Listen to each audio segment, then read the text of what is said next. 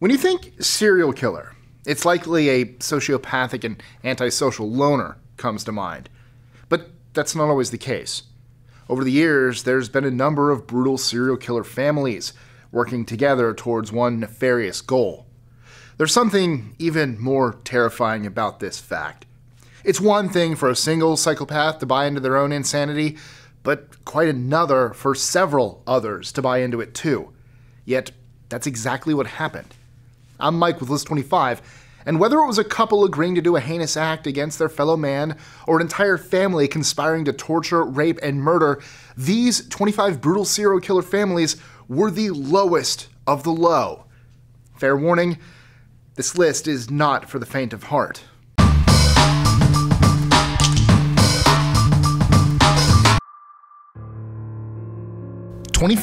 Lauren Herzog and Wesley Shermantine. Named the Speed Freak Killers, these two grew up as childhood friends in Linden, California, doing pretty much everything together. As adults, they developed a serious methamphetamine addiction and may have started murdering people around 18 years old. From 1984 to 1999, they went on a meth-induced killing spree, murdering friends and strangers and anyone that got in their way. Sometimes, they'd go on a hunt merely for the thrill of it. Once apprehended, their friendship disintegrated, and they turned on each other. Shermantine was put on death row, and Herzog ended up committing suicide. Authorities believe they killed at least 24 people, but Shermantine claims 72. 24. John Duffy and David Mulcahy. These two also became friends at a young age, bonding together after being heavily bullied in school. Soon, they became the bullies, terrorizing others for sport and committing burglaries and minor arson. As adults in 1982, they led seemingly normal lives. However, at night, they would go out hunting, singing the song Thriller by Michael Jackson. At first, they preyed on women to threaten them with violence and rape them, but the violence increased with each attack, and eventually they committed several murders. They weren't caught until 1999. 23. Kenneth Bianchi and Angelo Buono Jr. Before being caught, these two men were known as the Hillside Strangler from 1976 to 1978. Originally, authorities thought the killer was only one man. In 30 days, they left the bodies of 5 women in the hills of LA, and by the very end, they had murdered 10 women and girls ages 28 to 12. It started when Kenneth, Angelo's cousin, came to live with Angelo. As the older cousin, Angelo acted as an authority to the wayward Kenneth, but Angelo was no role model. He convinced Kenneth to become pimps of teenage girls no one cared about. This idea led to their infamous murder spree. When the murders stopped in 1978, Bianchi left for Washington State and murdered 2 more women, but was caught by police. He gave up his cousin Angelo during the interrogation. Buono died behind bars in 2002. Bianchi is still currently living out his sentence. 22. Wolfgang Abel and Marco Furlan. Part of a neo-Nazi group called Ludwig, which carried out ritual murders, these two men became friends in Italy, where they murdered at least 10 people, though it's likely 15. Their activities started in 1977, killing homosexuals, prostitutes, drug addicts, and friars. They were arrested in 1984 for trying to burn down a disco club. 21. Inessa Tarvadieva and family. Also called the Gang of Amazons, this family from Stavropol, Russia, led by Inessa Tarvadieva and Roman Podkopiev, murdered 30 people in over 6 years. They brought their 2 daughters, one that was only 13 years old, on their murderous raids. They were brutal, often doing horrendous things to their victims, like gouging out their eyes. Their killing spree lasted until 2013, when they were apprehended. 20. Lawrence Bittaker and Roy Norris. These two started their murder spree around the same time as the Hillside Strangler in 1979. They met in California State Prison and fantasized about kidnapping, torturing, raping, and killing a girl for each teenage year. While outside, they acted on their fantasy, roaming the area for potential victims. In the end, they brutally carried out their plans, killing 5 girls ages ranging from 13 to 18. Norris bragged to a friend about his murder spree, which led to their eventual arrest. Bittaker was sentenced to death, and the judge even put on a 199-year sentence just in case his sentence was commuted to life. Norris was given 45 years for his cooperation with the investigation. 19.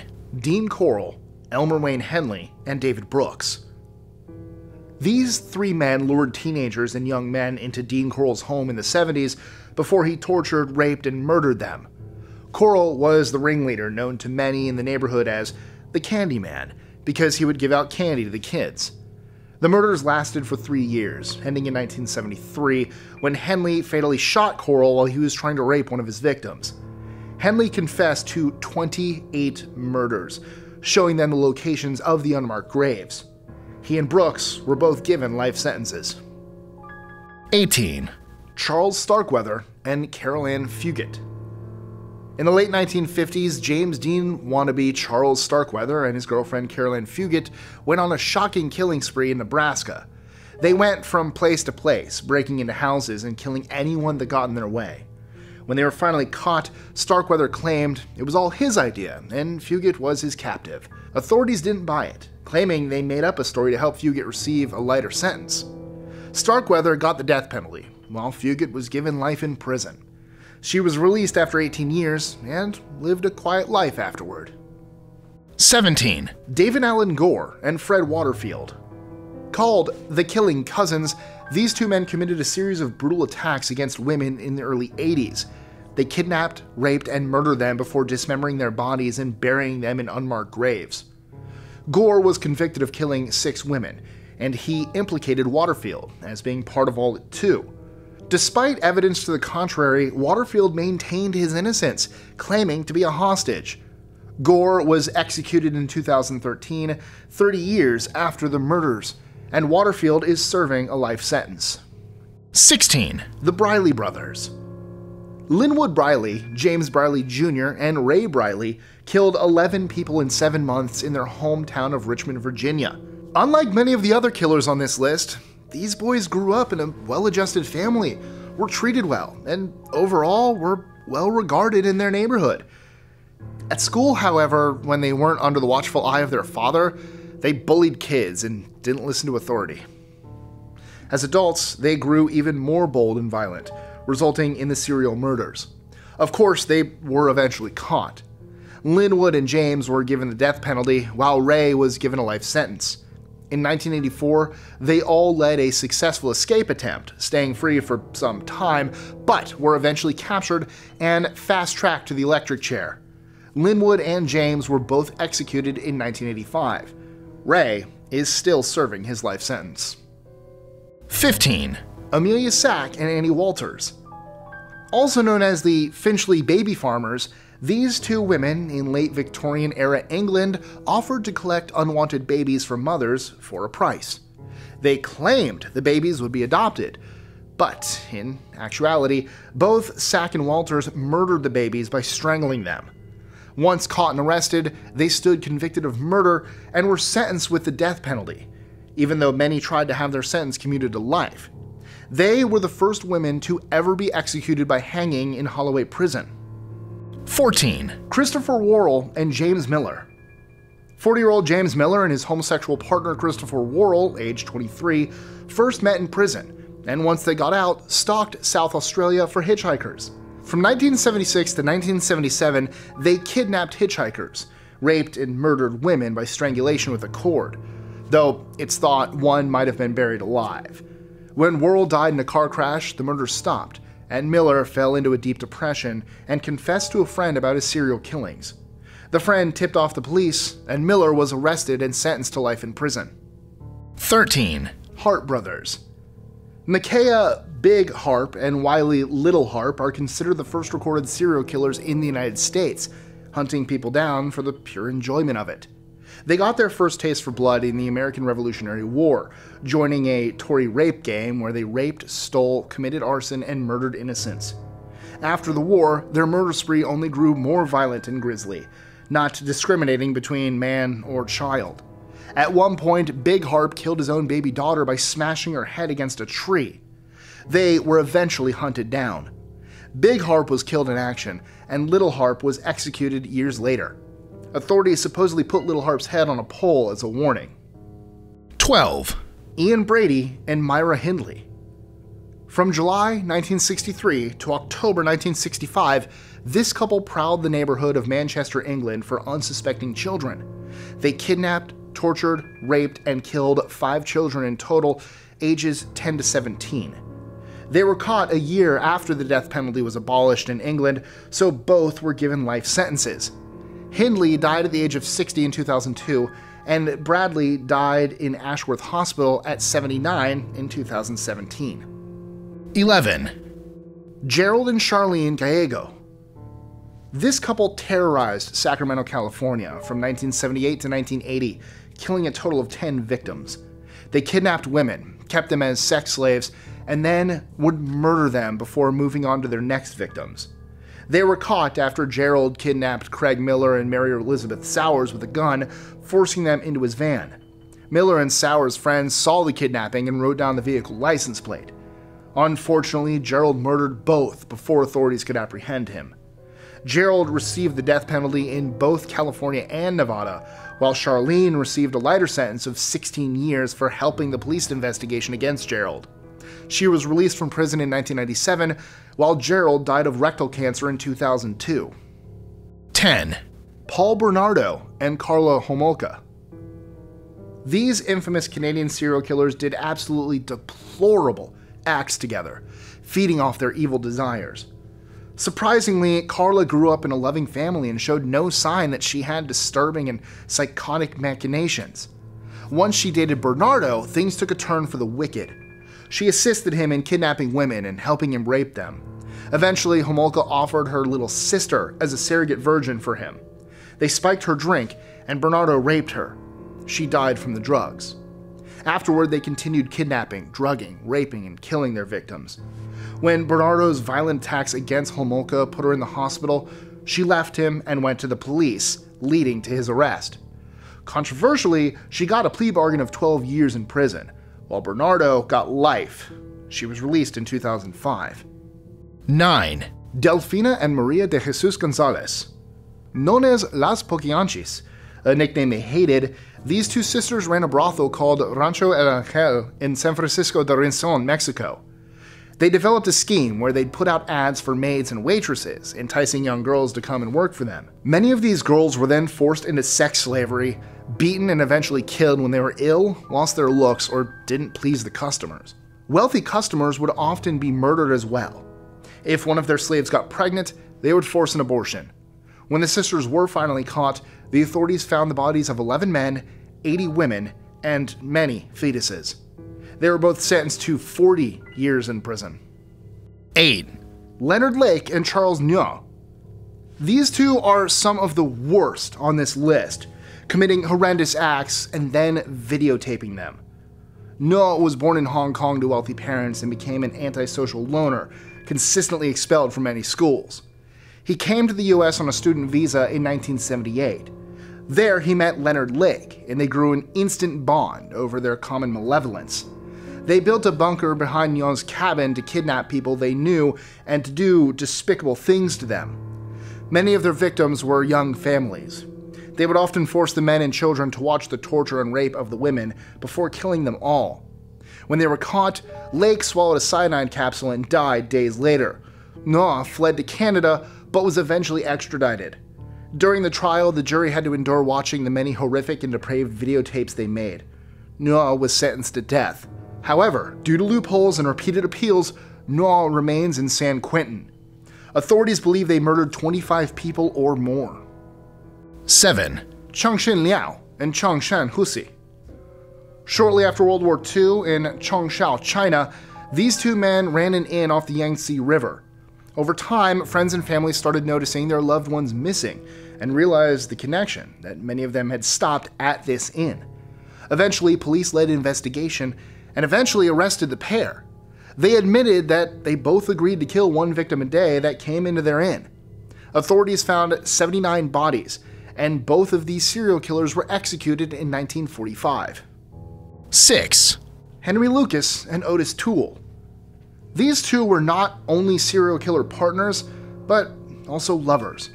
They both have brutal childhoods with mothers that abused them in unspeakable ways. When the two met, they had many things in common, including being murderers. Together, they traveled across 26 states, kidnapping, raping, and murdering hitchhikers, prostitutes, and migrant workers. At times, they would cannibalize the bodies, or keep the heads of the victims in their back seat for days. It wasn't until Lucas was picked up for possession of a deadly weapon that he confessed everything to the police. This led to their eventual nickname, the Confession Killers. Toole admitted to killing 108 people, but Lucas exaggerated the number, saying it was more like 1,000. 5. Sawney Bean Clan. Growing up in a poor Scottish farming family in the 15th century, Alexander Sawney Bean hated work and hated authority. Bean married a young girl named Agnes Douglas, and they ran off together, robbing and murdering people as they went. To not leave a trail and to dispose of the bodies, both practiced cannibalism. Eventually, they lived in a nearby cave on the South Ayrshire coast. There, they grew a family of 8 sons and 6 daughters, all raised to live a murderous and cannibalistic lifestyle. Often their family would travel in packs and hunt people together. Sawney, wanting to increase his family, encouraged his children to have incestuous relations with each other. Eventually, the cave was full of 48 serial killer cannibals. It's thought they killed over 1,000 people during the 25 years of their raids. Of the 48, 26 were captured, bound, and executed by disembowelment. 4. The Kelly family. In 1887, the Kelly family owned an inn in Kansas that regularly took in cattle ranchers and weary travelers. The family included our members William Kelly, his wife Kate, their son Bill, and their daughter Kit. When people came in for the night, some didn't leave. The Kelly family built a trapdoor underneath a chair at a table. A trap would be sprung and the person would fall to their death. If they didn't die from the fall, they'd go down to finish the job. Eventually, the Kelly family took off, heading for Mexico. Authorities found several bodies beneath the house, the stable, and by the barn. It's said that a posse hunted them down, shooting Kate and Kit, and hanging William and his son Bill. 3. The Staffelback family. This family of killers from Kansas was led by the mother, Nancy Staffelback. The killings thought to have started when their sons, Ed and Mike, beat and killed 2 women that lived at their brothel. After that, they robbed and murdered people that came into the brothel.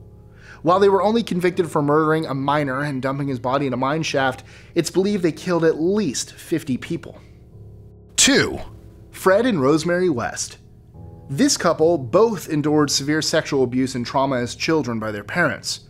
They married on January 29, 1972, but Fred encouraged Rosemary to have sex with other men for money, and he would watch through a peephole. Rosemary eventually had 7 more children, and with their growing family, they moved to 25 Cromwell Street, the place of their heinous crimes.